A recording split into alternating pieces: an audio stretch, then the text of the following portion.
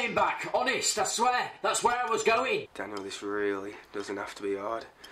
We can play games, but it's been a long day.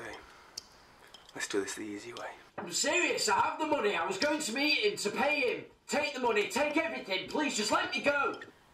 I must say your digital identity is much more interesting than your real one. Digital identity? What do you mean? I think this is, you know, just a misunderstanding. Daniel, you're not stupid. I know that for a fact. It takes a lot of brains to hack into an encrypted file, but... I don't understand. What's this about? You've caused a lot of damage, Daniel. Not only for me and my partner, but for the whole organisation. Organisation? What organisation?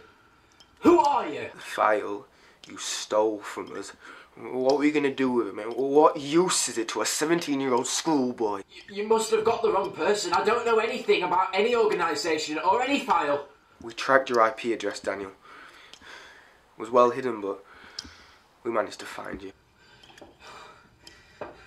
Alright, I'm sorry. I wasn't going to do anything with the file. I just wanted to see what I could do. See how tough it would be to hack into the system.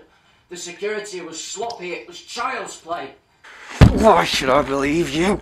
Hey, you've no reason not to. Seriously, what danger am I to you? Like you said, I'm just a school kid. Surely your job is to protect, but you've got me tied up in... a shed? Please, just let me go. Don't worry. We're done here. We're going on a little field trip.